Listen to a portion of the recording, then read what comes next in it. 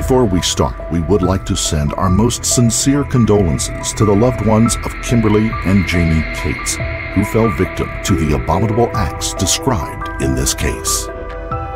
This case takes us to Mont Vernon, a rural, picturesque town in the state of New Hampshire that's named after the hometown of George Washington. With a population of less than 3,000 people, Mont Vernon is a close-knit and upscale community where crime rates are low, trust levels high, and people are comfortable leaving their doors unlocked at night. In 2009, 42-year-old Kimberly Cates, her husband David, and their 11-year-old daughter Jamie were enjoying life in leafy Mont Vernon after relocating from Baltimore 5 years prior. The Cates had been keen to experience life in a small town, and with its attractive rural setting, Mont Vernon was an ideal location. A caring and enthusiastic person who was dedicated to her job as a pediatric nurse, Kimberly had quickly settled into small-town life. The Cates moved into a large ranch-style home 2 miles out of town. 4 Trowel Road sat half a mile down a dirt road in a secluded area surrounded by woodland and one of only 4 houses on the street. The family loved the quiet tranquility of their new location, but David's job as an engineer for the DAE systems required him to travel up to 26 times a year, and the home's secluded position had given rise to some anxiety in Kimberly. The family installed an alarm system and motion sensors. Kimberly made a pact with a neighbor that they would keep an eye on each other's homes. By 2009, however, concerns over security had somewhat dissipated. Nothing bad had ever happened in Mont Vernon. The town had not had a murder in over 2 generations. I asked you a lot of questions about your home. I was asking for more specifics on what your house was like back in 2009. Did you have an alarm system in your home back in 2009? There was one in the house, yes. Is that something that you and your wife ever used? We used it for a very brief period of time 2 or 3 years ago. Basically, there was a short in the system and we couldn't get it working. Was it working in October of 2009? It was not. On Saturday, October the 3rd, 2009, David left for his business trip in Maryland, leaving Kimberly and Jamie alone in the house. Spending Saturdays together was nothing new for the mother-daughter duo, and the pair often slept together in the master bedroom when David was away. Later that night, David messaged his wife to wish them good night. Kimberly messaged back saying they had plans to go to the mall the next day, and maybe to the karate studio where Jamie could practice her new favorite sport. Those plans would never eventuate. At 4:15 a.m. that morning, Sergeant Kevin Furlong received a mutual aid request from the Milford County Dispatch regarding a suspected home invasion. The dispatcher had been unable to establish any clear details from the caller, who was quietly whimpering. The call had come from 4 Trowel Road. Assuming that he was attending to a burglary or home invasion, Furlong dialed for backup. While he waited, he approached the house. Peering through the front windows, he caught sight of movement in the kitchen. A female child had lifted her head up from behind a kitchen counter. Her head was drenched in blood. I saw a young girl laying on the floor. I observed that she was completely covered in blood from her head to her toe. I observed that she had major injuries and major trauma, to include lacerations to her face, extremities, as well as I observed that part of her foot was missing. Sergeant Furlong says Jamie was trying to scream, but nothing was coming out of her mouth. I got close to her. I told her that I was a police officer, I was there to help. She then said in a whisper while shaking that she thought her mommy was dead. Furlong found Kimberly Cates' body in the bedroom. Milford police officer Eric Wales arrived soon after and tended to Jamie Cates outside the house. I asked her how this happened, and she said that there was a guy in the house. She said that there was guys in the house, and one of them had a knife, and the other one had a bat, and he hit my mom. At his hotel room in Maryland, David Cates woke to the harrowing news that his wife had been murdered in their home and his severely maimed daughter was in the hospital. 11-year-old Jamie had suffered horrific injuries. Her head, arms, and torso had been hacked and slashed 18 times, each blow delivered with such force they caused a broken jaw, cracked skull, and a punctured lung. A portion of her foot was missing, and her big toe was almost completely severed. But Jamie had survived, and she was lucid enough to recount to police every terrifying detail of the previous night. Jamie said she had woken up in the early hours of the morning to see her mother sitting up in bed in the dark. She heard her mother ask, "Jamie, is that you?" before her mother had started screaming. A man was repeatedly striking her mother with what looked like a baseball bat. Another man then attacked Jamie with a knife. Her mother had fought hard, begging the men and shielding Jamie with her body. But the blows kept coming. At one point, Jamie had jumped from the bed, but then had been thrown into a glass door where she had collapsed. Lying on the floor, she pretended to be dead. She heard the men say, "Get the jewelry." When she was sure they had finally left the house, she staggered into the kitchen and called 911. An autopsy revealed that Kimberly Cates had been struck in the head and torso 36 times with an object believed to be a machete. The blows were struck with such force they had broken her skull and sunk into her brain, and she had been alive throughout most of the ordeal. Was she alive for every single one of those wounds? Yes. Every single one she was alive for. The defense pointed to the fact that many, maybe even more of Kimberly Cates' injuries were caused by the knife allegedly used by Christopher Gribble, but Strausen clarified they both caused Cates' final injuries. Only the jury was shown graphic photographs of Cates' body. The other images were drawn diagrams showing injuries the medical examiner said no one could have survived. And she died as a result of all of these wounds, causing bleeding. It is an unimaginably horrific and senseless attack. But by who? Jamie's account suggested that it may have been a burglary gone wrong. But nothing about the nature of the crime fit that of a robbery. Kimberly and her daughter had been attacked while sleeping in their beds. Only a handful of jewelry had been taken from the house. This was no robbery. No sooner had the investigation begun than police had received several leads. 22-year-old Jamie Hollins had been at a friend's house in the nearby town of Brookline, where two acquaintances had been talking about having just killed a woman and a child in a house in Mont Vernon, while two other friends watched, he said. Several other teenagers came forward with similar claims, describing how the pair had paraded knives around and claimed it was just the start of their murderous rampage. The defendant got out of the car and we started talking. And what did the defendant say? He was bouncing and jumping around between different conversations. But he had said that he had killed two people. So you said he was bouncy? Yes. Could you explain what do you mean by that? He was very up, is the best way I can describe it. Very happy, excited, an adrenaline rush. Those teenagers were 17-year-old Stephen Spader and 19-year-old Christopher Gribble, the two friends who had watched the attack, 18-year-old Billy Marks and 17-year-old Quinn Glover.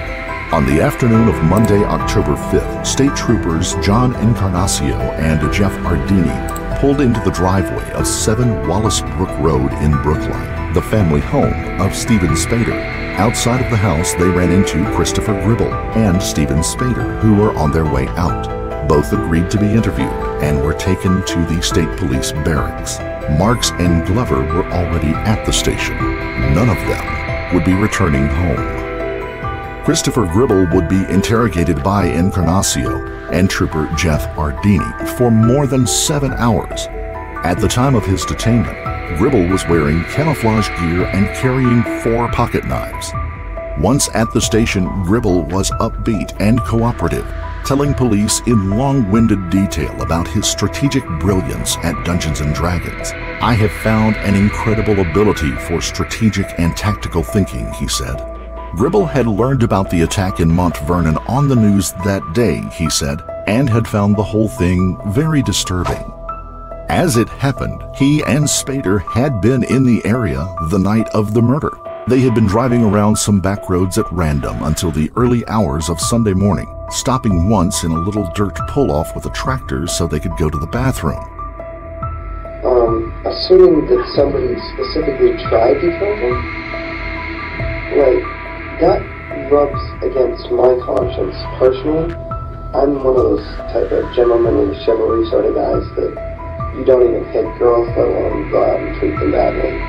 And if the girl's in the hospital, obviously she probably got injured or something. It's funny you should mention that, because I want to let you know she is going to survive. Fortunately, that's good. Yeah, that is real good, because it's real good because she deserves to be alive. So does the lady, I'm sure. You know, but you know what else is good? It's good because she could ID the two people that that'd be were in great. the house. That'd be awesome. I hope you guys can do that. A search of Gribble's car had meanwhile uncovered a knife, rope, hatchet, garbage bags, shovel, and a receipt for $200 worth of jewelry from a pawn shop made out to Gribble. When confronted with the receipt, Gribble remained unperturbed. That Saturday, he and his friends had visited a yard sale, during which they had purchased $20 worth of jewelry and then sold it at a cash for gold kiosk, he said. Encarnacio now dialed up the heat. He told Gribble that his friends were in other rooms telling a very different story about the group's movements that weekend. The story is coming unraveled. Then take me away. I'm giving you the opportunity to tell us why this happened. I didn't do anything. I know that someone is telling us right now that you told them to cut that little girl's throat. That would be a lie. Yes, that would be a lie. I don't want somebody to die. That is wrong. Gribble accused Encarnacio of attempting to manipulate him, but as the damning evidence mounted, including details only the four culprits could have known, Gribble changed tactics. He began to talk, and once he started, he didn't stop. 19-year-old Christopher Gribble didn't exactly fit the stereotype of a killer.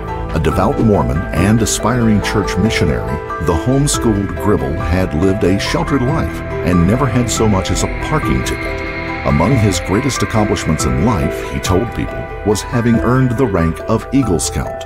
Throughout his childhood, his father, Richard, and his wife, Tamara, had tried to teach their son right from wrong and had aimed to instill a set of values in him. But growing up, Christopher had his own unique challenges. He was not good with peers. He was awkward, laughed at the wrong things, and didn't pick up on the normal social cues most people take for granted, like boredom. He didn't talk much, but when he did, he would ramble on without pause. His father would later say that Christopher was intelligent and eloquent, but had trouble telling when someone wanted to stop talking to him. He also believed that whatever his point of view was, it was the right one, his father said. As a result, Christopher had trouble making friends. He grew up lonely and considered himself a social outcast. For this, he blamed his mother, who had chosen to homeschool him. It was definitely awkward. I mean, girls came and then they stopped coming. He seemed to be just so intense with them, and he was always falling in love with someone, and that made the girls really uncomfortable. Have you ever used the word socially dysfunctional when describing Chris? Yes. And the example you just gave would be an example of that? Correct. Later, Christopher would also claim that his mother abused him, but his accounts of the abuse were not always credible. His mother, he said, would pin him down and order him to remain silent while she popped acne on his back and pulled so-called infected hairs from his head with tweezers. From a young age, he had been forced to lug a vacuum cleaner around the house. His parents had not always believed his version of events that had taken place outside the home, and he had been spanked multiple times. Tamara Gribble would later admit to spanking Christopher as a child, once so hard that she had broken a spoon. But her loss of control had devastated her, and she kept the spoon in her bureau as a reminder of her regret. She denied Christopher's claims of abuse. But by his early teens, Christopher had begun to fantasize about killing his mother. The fantasies were elaborate and graphic, and, like his stories, slightly bizarre. All things like cutting little pieces of her off, little bit by bit, out in the forest, listening to her scream like I'd screamed, telling her, hey, how's it feel now?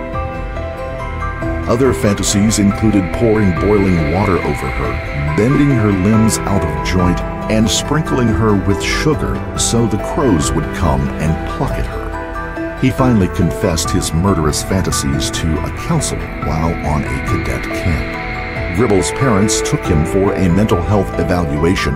During his sessions, Gribble confessed to having concerns that he might one day become a serial rapist. Gribble's psychiatrist diagnosed him as displaying traits of antisocial personality disorder, but said he was still too young for a formal diagnosis. At some point along the line in Chris's seeing Dr. Tallarico, he said, I need to talk with you about a number of issues that have come up during counseling. She said that there had been an issue of what she called inappropriate touching with somebody at church. And I said, what does that mean? She said, somebody touched him inappropriately. I said, did someone molest my child? And she said, no, it was just inappropriate touching. Somebody put their arm around him. I said, okay. And she said, and also you need to know he's made death threats against both of you. And we said, is it serious? And she said, no, I think it's just, you know, how teenagers say, oh, I wish you were dead, and he's blowing off steam and he's not a danger to anyone. It's not a problem. Later, two women would complain that Gribble had groped them. Gribble would claim that he had run into the women accidentally.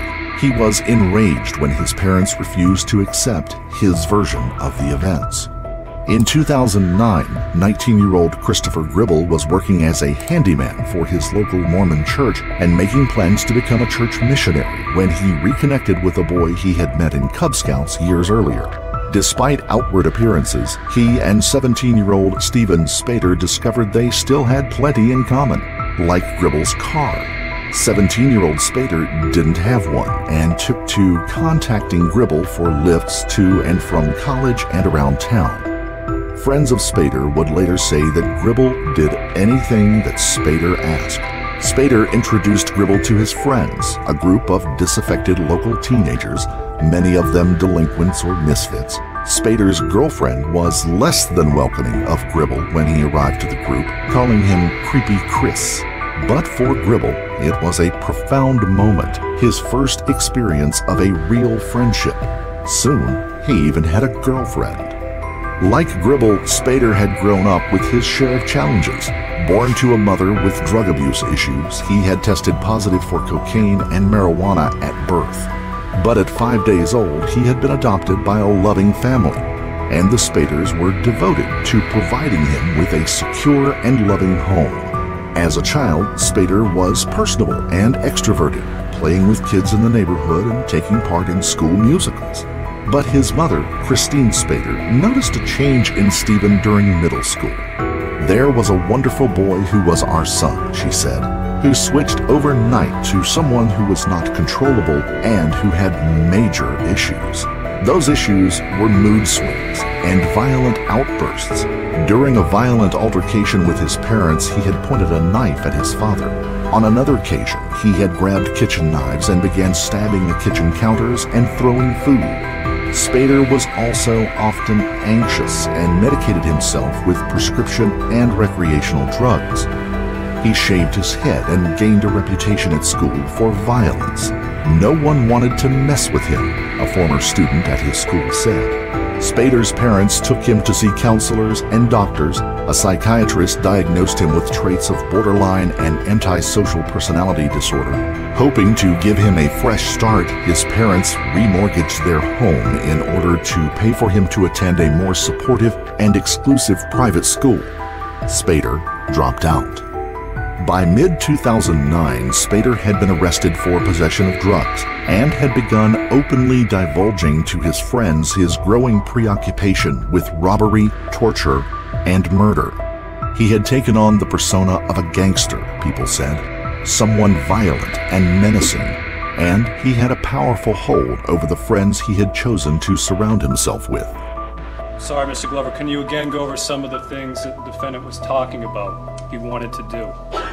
Breaking into houses, and he talked about eating people, roasting people, putting heads on stakes, making scenes for the press. Did he ever use the term sleeping over? He did, sir. And what did you take that to mean, sleeping over people's houses? Staying over the night with the bodies, making a scene, doing things like eating. Did he talk about breaking into homes just to kill people? No. What else did he want to do when he broke into homes? Take valuables, money, jewelry, anything to make money. In the late summer of 2009, Spader announced to his friends that he was formulating a brotherhood or criminal syndicate of which he would be the president. The club would be called the Disciples of Destruction, and Spader nominated his first recruits as Gribble, 18-year-old William Marks, and 17-year-old Quinn Glover. The purpose of the club was to make money.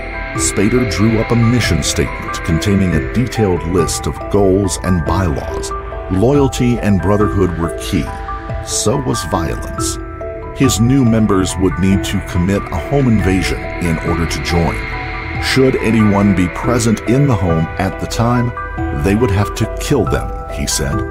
The three new recruits agreed. Later, Marks and Glover would claim they never intended to commit murder, only to burgle the property. Gribble, however, was enthusiastic. His new girlfriend, Ashley Martin, had just broken up with him. He was angry and disillusioned. As for what happened next, let's let the perpetrators explain. Because by the evening of October 5th, all four had confessed to their roles in the horrific attack on Jamie and Kimberly Cates. It was Gribble who talked the most. Now that he'd come clean, he appeared to be almost excited by the opportunity to share the dramatic details of that night. What's more, for once, he had something to say that people actually wanted to hear, and not just any people, important people, police. So it didn't really matter at that point. I was like, if they give me the death penalty, then I'll just be dead and this will all be over with anyway. Be like killing myself. At that point, I was kind of like, you know what, John, why don't you get your tape recorder? And he came back and he was all excited. Brought the tape recorder back in, and that's when I told them exactly what happened. Pretty much the same way I told you here. He asked a bunch of questions about it, specific details that we wanted to go back over, and just pretty much laid out everything that happened. Gribble told officers that a few days before the murder, Spader and Billy Marks had driven around looking for the right home to burglarize. They found the perfect house, a large ranch-style home with a tractor in the driveway in an isolated spot in the heavily wooded Trow Road. Spader then said, "We are about to do the most evil thing this town has ever seen." Warning, what you are about to hear is Gribble's graphic account of the events of October 3rd as told to state troopers Encarnacio and Ardinafor.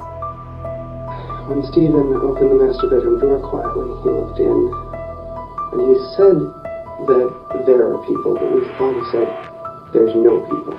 So he started to get a little bit relaxed and started talking, started to quiet us down. Then he shined the light on the bed, and that's when we woke up. Okay. Then Mother said something like, "Jamie, is that you?" Stevie threw the light. He went around to one side of the bed where the girl apparently was sleeping. I started to circle around to the other side in case something happened. It was They couldn't stay by the door.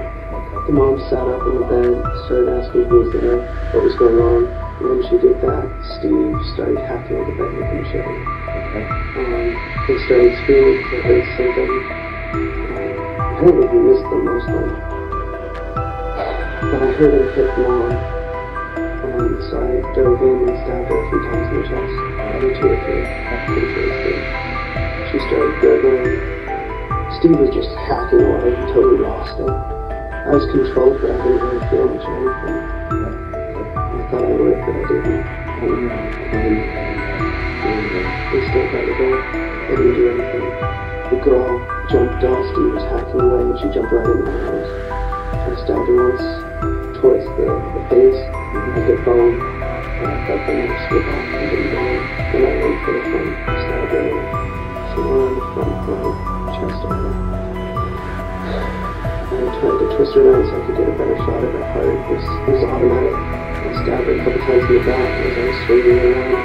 She got free of my hand and went flying into the glass door, knocked her head, stopped crying completely. The mom was still gurgling and kind of breathing deeply. Steve just went at it. I was actually kind of scared of him. He just kept hacking at the bed. The mom was obviously not very different. The girl I was pretty sure wasn't going for. She was completely out there, blood all over the place.